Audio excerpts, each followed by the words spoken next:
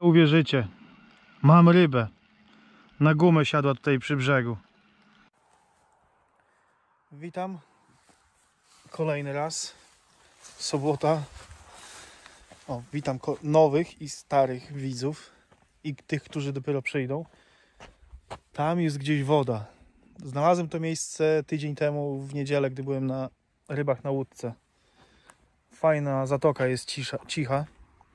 No nie wiem, ile tu muszę przejść przez góry, ale zaraz się okaże. Pakuję się i lecę nad wodę, nie?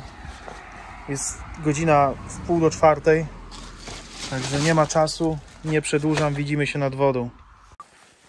No jest, jak ryby nie będą brały, to mam opcję jeszcze na grzyby. Tu muszę przejść przez las, to może grzybów szukam później sobie.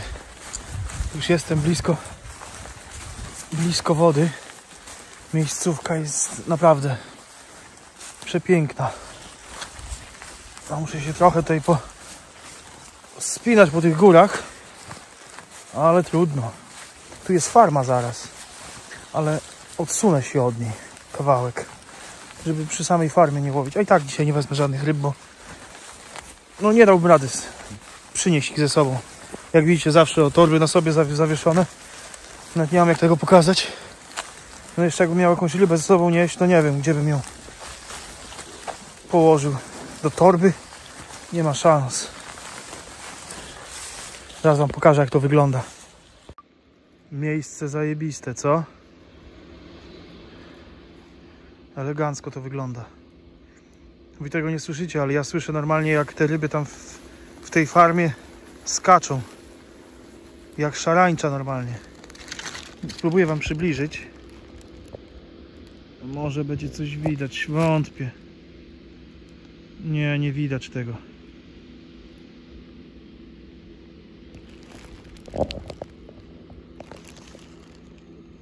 No, miejsce jest dobre. Pójdę w tą stronę bardziej. Tam jest akurat już otwarta woda. Tam się ustawię.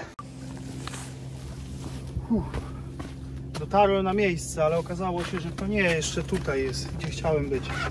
No tam jest jeszcze z 500 metrów dalej. Ale już trudno, tym razem zatrzymam się tutaj. W złym miejscu zatrzymałem się autem. Musiałbym jeszcze dalej jechać, ale już mi się nie chce aż tak daleko jechać. O, tak jak mówiłem, grzyby. Grzyby są już, zaraz wam pokażę. Widzicie? Kozak. Także jakby ktoś chciał się wybrać na grzyby, to grzyby już są. Dobra, rozkładam sprzęty. Mam makrelę jako przynętę. Nie będę was zanudzał znowu rozkładaniem sprzętu. Widzimy się, jak zarzucę i przy pierwszej rybie. Mam nadzieję, że to będzie bardzo szybko. No dobra, wędka na grunt zarzucona, spinning uzbrojony. No nie powiedziałem wam, to jest miejsce Sigefjord. Tam jest Sortland. Takie koło musiałem zatoczyć tamtędy dookoła. Nie jechałem przez tą wieś, tylko z drugiej strony przez jeden tunel. Tu jest wyjście z drugiego tunelu, no to, czyli kawałek mam. No ale miejsce wygląda bardzo fajnie. Na początek spróbuję na jakąś gumę rzucić. Coś może takiego. Jest tu dosyć głęboko, 40 kilka metrów. Tutaj zaraz potrafię, dorzucę do tej głębokości. A tutaj na środku, między tą wyspą, jest już ponad 100 metrów. Jak pływaliśmy łódką, tu właśnie byliśmy tydzień temu. No ale tamten film zobaczycie wcześniej, bo już mam trochę materiału do przodu nagranego. Ten film dopiero się ukaże za jakieś 3 tygodnie. Bo mam jeszcze jeden wypad na brzegu, z łódki i dopiero ten będzie. No jest tutaj dosyć głęboko, no. Spodziewam się, że jakieś brania będą. Nawet tutaj, gdzie zarzuciłem, już jest 40, może 30 metrów. Woda jest spokojna. Nawet widać, jak tutaj drobnica chodzi. Tu w koło. Nawet tutaj. Jest tego sporo. No dobra, pierwszy rzut. Oby tak nie było, że te ptaki więcej nałowią tej ryb niż ja. Przed chwilą tutaj przede mną wskoczyła do wody i wciągnęła małą rybkę. No kolejną. No ładnie sobie radzą. Jest tutaj drobnej ryby dużo. Widać jak sobie łowią. Jak na razie nic. Zmieniłem już tą gumę na małego pilkera. Ale no nie ma brania. Żałuję, że tam mi się nie udało dostać. Nie no, muszę znaleźć na mapach. Zobaczycie, normalnie łosoś tu płynął obok mnie przy brzegu. Zmieniam blaszkę szybko. W ostatniej chwili go zauważyłem. Płynął sobie tutaj w kamieniach przy samym brzegu. Zmieniam blaszkę na mniejszą. Mam typowo łososiowe. Takie kolorowe. I zarzucam w tamtą stronę, jak sobie płyną w tamtym miejscu. O, jedną z tych. Może szybko, jak to ogarnę. No, co nie widzę. Jak zwykle nie, wszystko nieogarnięte. To on sobie już odpłynie w tym czasie. Dobra, jeszcze jedna kotwiczka tylko. To chyba warto na to porzucać. Stanę sobie tutaj. Bardziej z tej strony. No tu na płytkiej wodzie, no.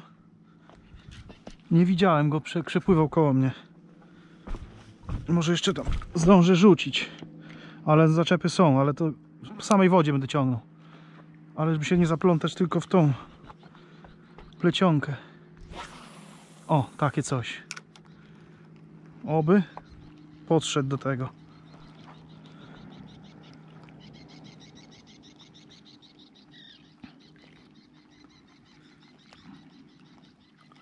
No szczęście byłoby niesamowite, jakbym do tego podszedł. O, jest branie na grunt. Dobra, ja się tu bawię. A tu coś mi na grunt uderzyło. Dobra. A teraz to obadamy.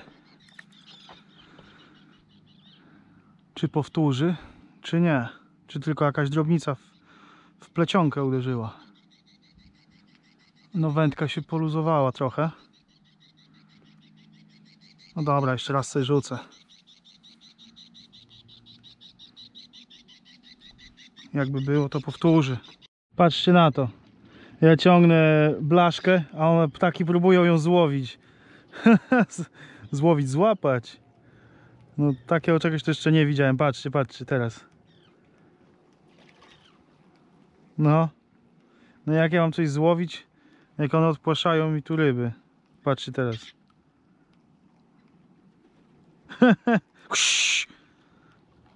Chciałem przerzucić wędkę, bo chciałem naprężyć plecionkę i weszło w zaczep, ale na szczęście udało mi się to wyciągnąć.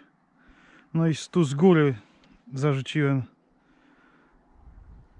Troszkę dalej poleciało.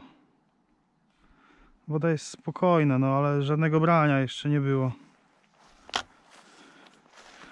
Idę na swoje miejsce.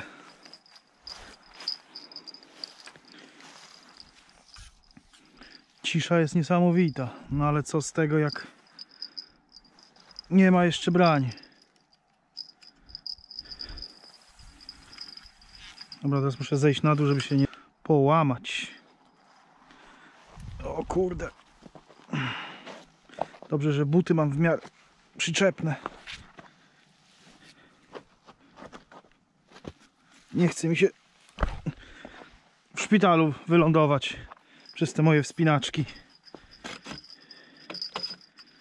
Dobra. Oby zaraz znowu zaczepu nie było, wtedy już na pewno zmienię miejsce. No jednak musiałem się przenieść stamtąd. Tam chyba za blisko były farmy i były liny na dnie, tak mi się wydaje. W tym samym momencie miałem zaczep na gruncie i na spinningu. Z gruntu zerwałem zestaw, spinning udało mi się wyciągnąć, no ale straciłem z 60 metrów plecionki. Dobrze, że mam 300 nawinięte, to coś jeszcze zostało. Przeniosłem się trochę dalej, ale no aż tam to nie dam rady dość, no nie dzisiaj już. Tutaj, żeby przejść, to mi 15 minut zeszło na dosłownie ile? 500 metrów przez te krzaki, dwie wędki nie składałem, wszystko w rękę ze sobą. Telefon mi jeszcze wypadł. Masakra jakaś. Dobra, spróbuję tutaj na spinning coś porzucać. Grunt już zarzuciłem, no też jest głęboko. No ale aby ryba tylko była. Głębokość mi nic nie da, jak ryba nie będzie brała. No już próbuję teraz na przywieszki nawet. No, przeniosłem się tutaj grunt. Nic. Ani brania. Odpływ chyba jest, z tego co widzę. No odpływ jest, no. Nic, nie ma żadnych brań. Także miejscówka, pierwszy raz tu jestem i...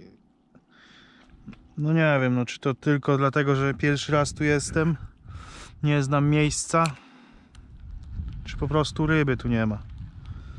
No z łódki jak byliśmy, to tam bardziej bliżej tego wylotu, co tam jest, w tamtym miejscu. Tam z gruntu jakieś ryby brały. Ale to też nie jakieś rewelacje były. No na przywieszki też nic.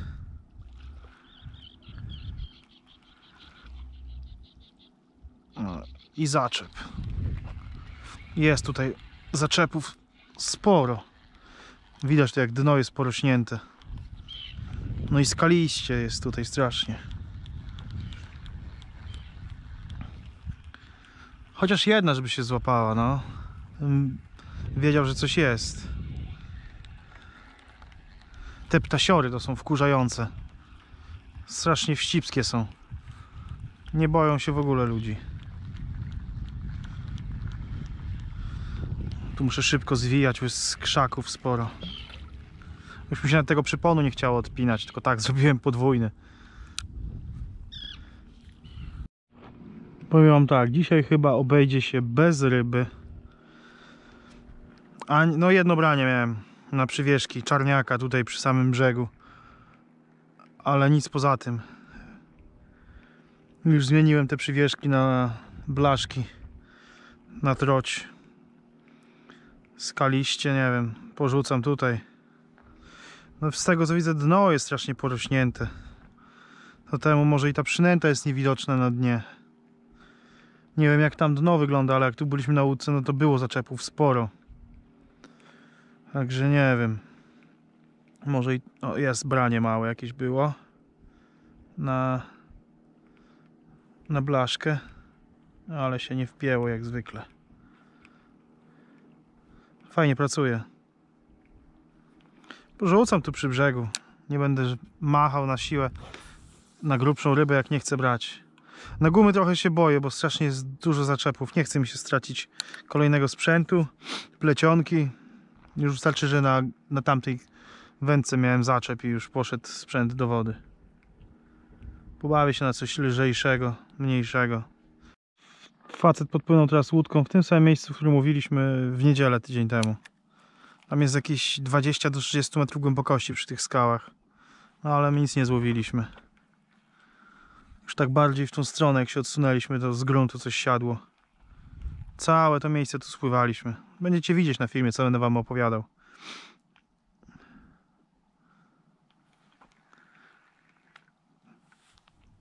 No, która? Za 10:06. Max 7:30 i będę uciekał. No, mam kawałek do przejechania z powrotem, tak. Także no dzisiaj tylko dla zdrowia. No może na grzyby się wybiorę, jak ryby nie będą brały. Jest tu fajny las, już parę grzybów widziałem, to może się zatrzymam na grzyby na chwilę. Przynajmniej wiem, z jakiego kraju jest ten gościu na łódce. Jak myślicie, po czym poznałem? Chyba po najsłynniejszym słowie, co? Co trzecie słowo tam usłyszałem i tylko padło jedno i wystarczyło. Już wiem, skąd jest. Oczywiście skąd? Z Polski. Od razu poznałem. No jak nic, no. Żadnych brań. Grunt to ja nie wiem, tam pod prąd podłączona tam przynęta, czy co? Nawet żaden uciekinier z farmy nie chce wziąć.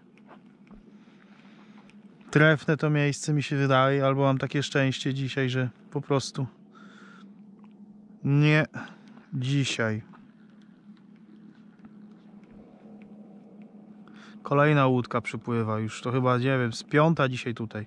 No teraz tam rzucałem, nawet tutaj ryba chodzi i też nic, nie wiem. Spróbuję jeszcze raz tam rzucić w tą drobnicę, czy cokolwiek będzie chciało uderzyć. Nie, to zaraz idę na grzyby.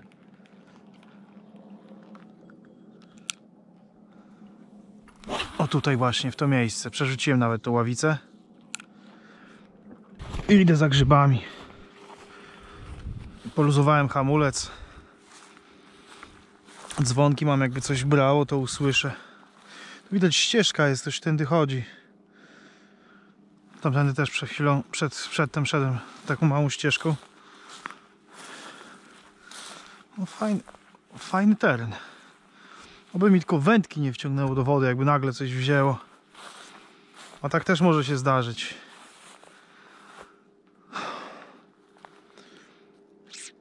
No tu już nic nie widzę, żadnych grzybów. Bliżej tam drogi może. A nie, o. Już stary kozak. Pochodzę chwilę, popatrzę.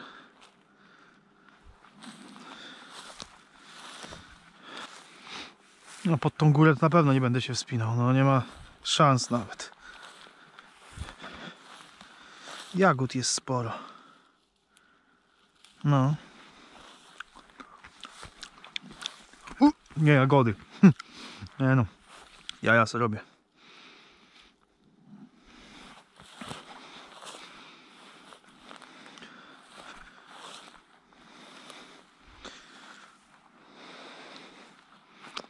No akurat tutaj to nic nie ma. Tutaj drzew też nie ma. Tam pewnie musiałbym iść. Nie chcę się tak też daleko oddalać od wędki, bo gdyby nagle coś wzięło, to będę później szukał jej w wodzie. Patrzcie, jaki syf morze wyrzuca. Bańki, drzewo, tu jakiś plastik, tu też taka boja jakaś leży ze styropianu. Nie wiem, co to jest. No. O, jest grzybek. O, kozaczek. No jednego to nie będę zrywał. Tam przy drodze się zatrzymam, tam pochodzę. Jak już wędki poskładam. O. Tu może pochodzę.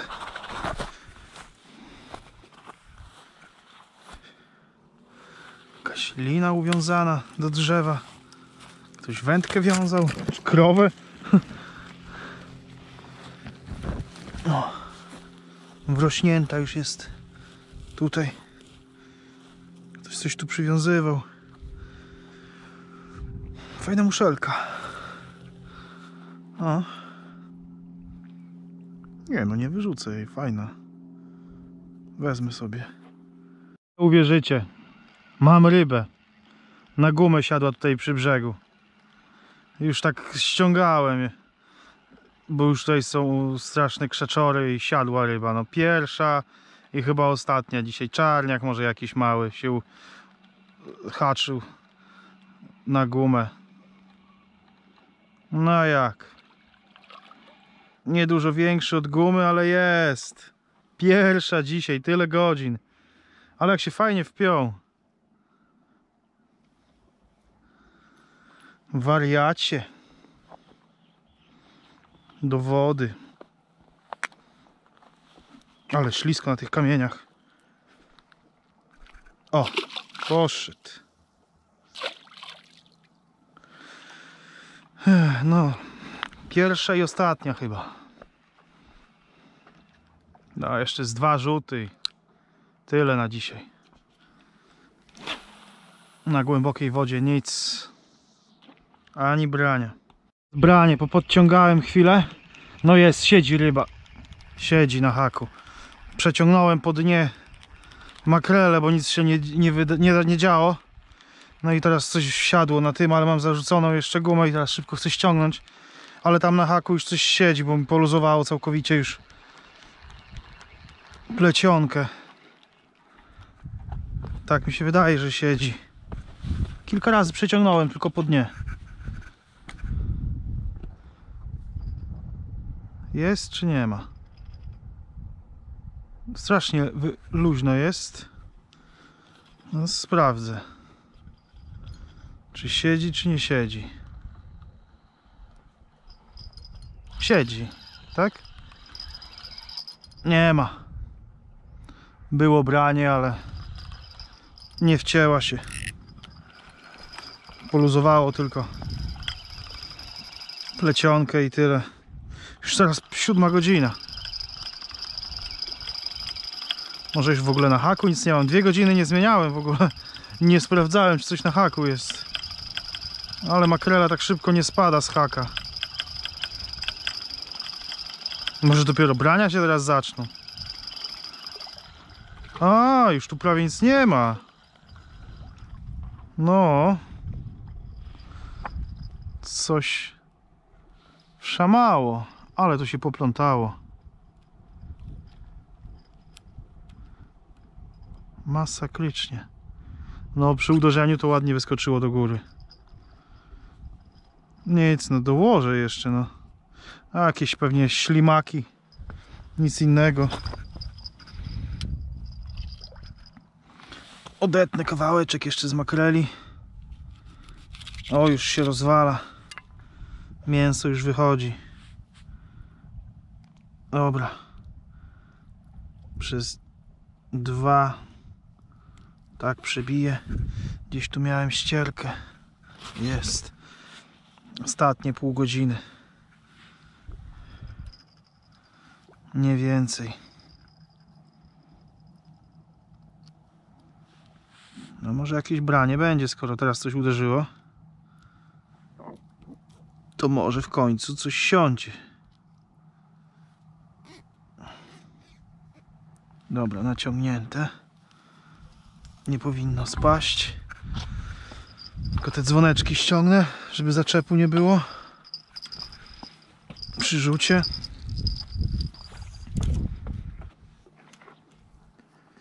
I do wody. W podobne miejsce rzucę.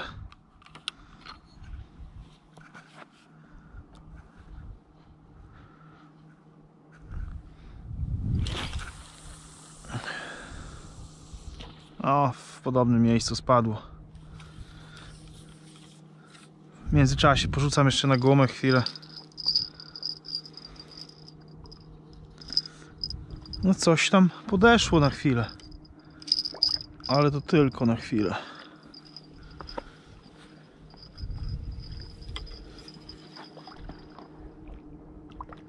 Dobra, już na dnie.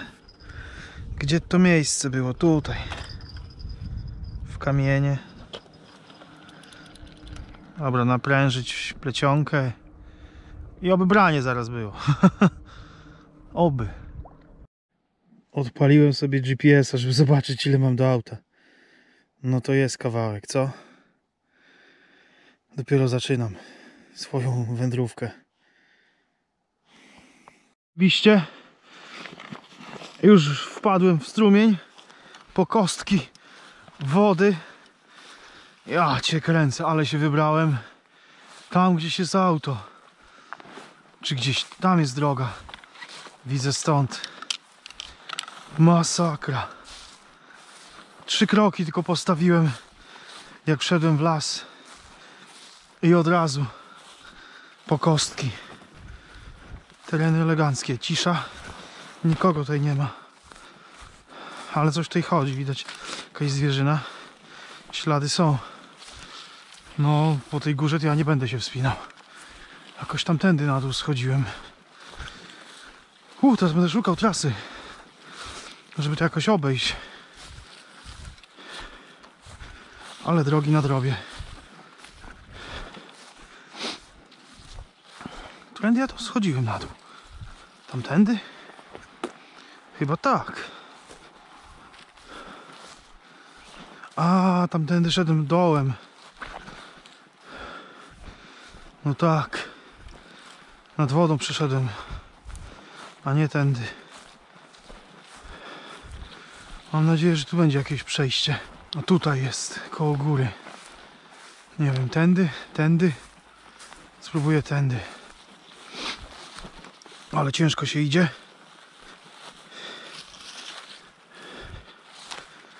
No, tutaj jakoś. Muszę sprawdzić jeszcze raz.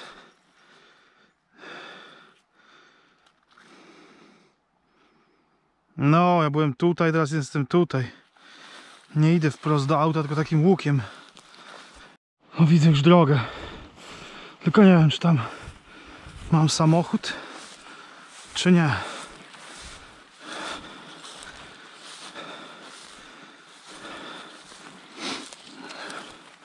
No, na wprost z auta idę. No, prościutko. Już mało zostało. Czyli auto jest gdzieś tutaj.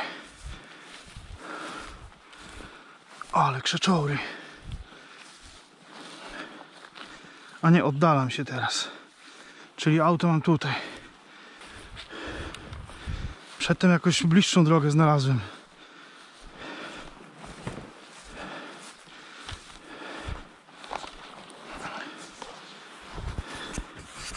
Tu jakieś stare fundamenty. No, z jakiegoś domu pewnie. Dotarłem do auta. Ale jestem zmęczony. O, nie no. Miejsce może jest i fajne. Ale droga żeby dojść tam z tymi wszystkimi walizkami, to jest masakra. Taką męczarnię, jaką ja dzisiaj musiałem przejść. Nara.